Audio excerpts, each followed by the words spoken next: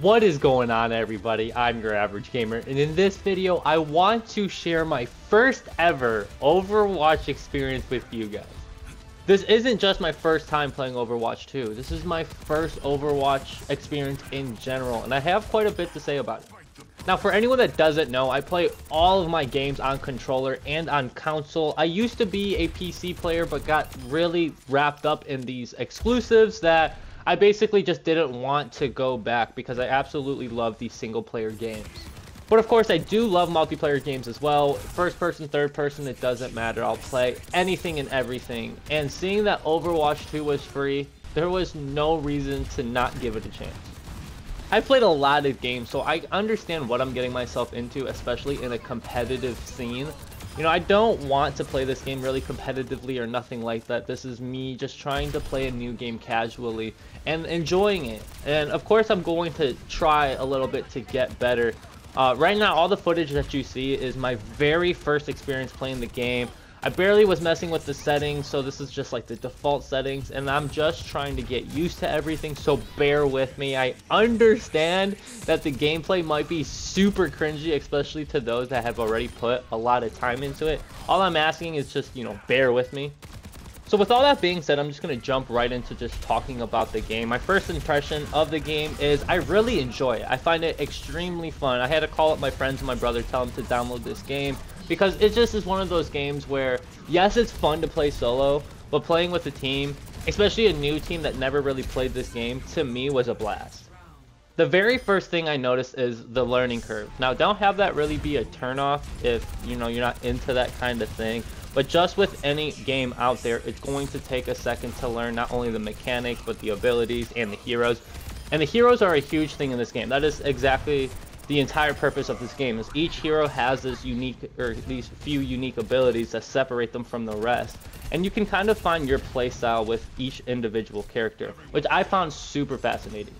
The very next thing I want to point out is the difference between console lobbies and PC lobbies. Now, I played a little bit of both.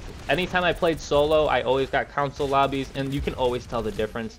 That's not a shot at anybody or nothing like that. It was just one of those things where as soon as I got into a PC lobby, people's movements were just a lot better, you know? And as somebody that is still trying to figure things out, that is my only complaint, is I feel like sometimes it's too hard to aim. I know I have aim assist. There's also a million different settings for aim assist.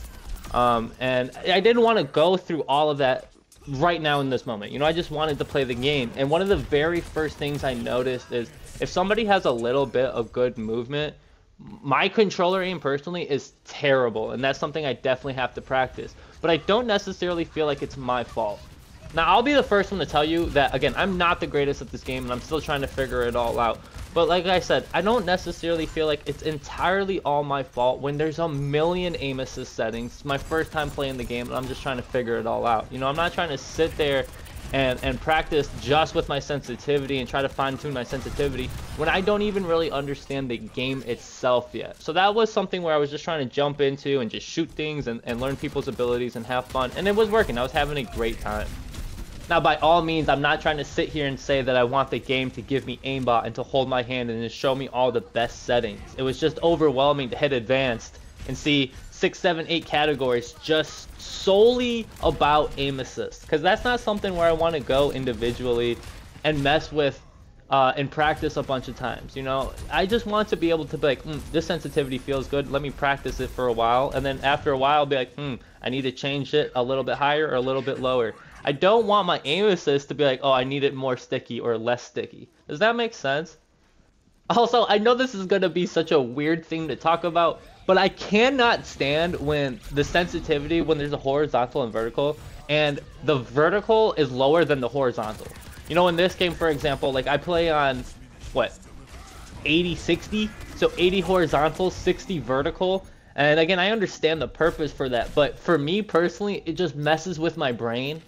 You know, because now I'm like, okay, like it's not even, or it's not the same as if it would have been on 80-80. You know, again, like I understand the input value for the vertical is like way higher, and it's just, to me, it's just weird. You know, I just want it to be like the same. That's how I've always been, and for it to basically, if I move my stick in a circle, for me to look in a circle. I don't want it to be kind of clunky, and that's the kind of feeling that I get so far. It's not terrible. It's 100% playable and all that. And again, I understand I'm being very picky, especially on my very first day playing the game. It's just the small little things that I've noticed. When I was talking to my brother about this game, who again is the PC player, he plays a lot of first-person shooters, you know, CS:GO, Valorant, all that type of stuff, and of course Overwatch 1, Overwatch 2. So he was trying to give me his best input about the game, and he was saying that it should be pretty easy on controller because it's all about tracking, and I agreed with him. But the one thing I feel like a lot of people won't understand is when you have somebody jumping around and moving around, and again just having movement, it's hard to track them. And yeah, like that's supposed to be the point, but I feel like it shouldn't be that hard, or as hard as I feel as if it is. The next thing I want to talk about is the public matches. Now I have no idea if there's skill-based matchmaking in this game, but I pray to God that there is. That's something that I always complain about, but in a game like this, I feel like you have to surround yourself around at least somewhat decent people, especially if you're trying to have fun, because it's not really that fun to get dumpstered on all the time. But you know, a lot of these public lobbies, again, we were either getting absolutely stepped on or we were just stepping on every person that we seen. Granted, I was playing more solo, so I didn't really have a squad. It's just every single time I got into a game, it was always one-sided. And in a game like this where the best matches I feel like are the overtime matches, like I want more of those. The heroes in this game, though, are actually really fascinating. Like I had already said, each hero has their own unique ability or perk that really separates it from the rest. And in this team-based game, that's nice to have variety. And it gives you a chance to kind of, you know, figure out which character you like more. There are 3 categories. There's tanks, blasters, I call them blasters. They're like the damage outputters. And then medics or support. So each individual class has, again, these characters that define how you will play the game. One of the last things I want to talk about is the pacing of this game. I, for one, absolutely love it. It is incredibly fast. As soon as you wait those 30-40 seconds of the pregame lobby and those doors come down, whatever the objective is, you just run there and you don't stop shooting throughout the entire game. And whenever you do retreat, within the next 30 seconds to a minute, you're back to firing. It is incredibly fun. So those are my thoughts on Overwatch 2 so far, mostly console perspective. I'm sorry if you're a PC player and you're like, well, what the fuck is this? I didn't learn nothing. I apologize, but at least you got an insight from your average console player, at least, I guess, right? Somebody that enjoys the game, and I hope that console and PC players are able to kind of bridge the gap between that toxicity and just be like, hey man, like, you're crazy on console. Hey man, you're crazy on mouse and key. I don't know how you play a controller. I don't know how you play a mouse and key. You know, I wish there was more of that. I'm really excited to keep playing this game. I'm also excited to hear what you guys have to say about this game and or the video, okay? So comment down below anything that you guys want. As always, I love y'all. And be sure to check out all my other content. I play and post, like I said, anything and everything. So again, be sure to check that out. Anyways, as always, I love y'all, and I hope you guys stay smooth. Peace.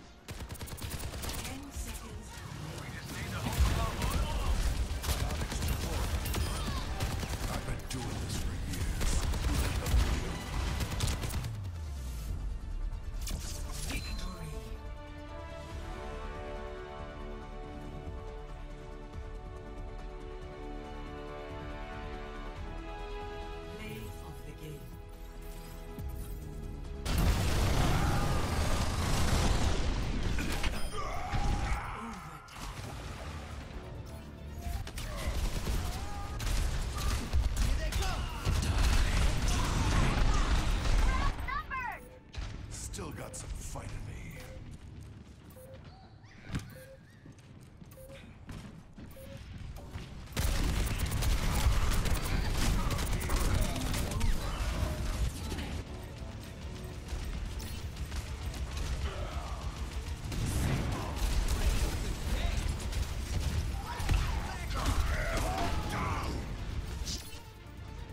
I've seen tougher spots.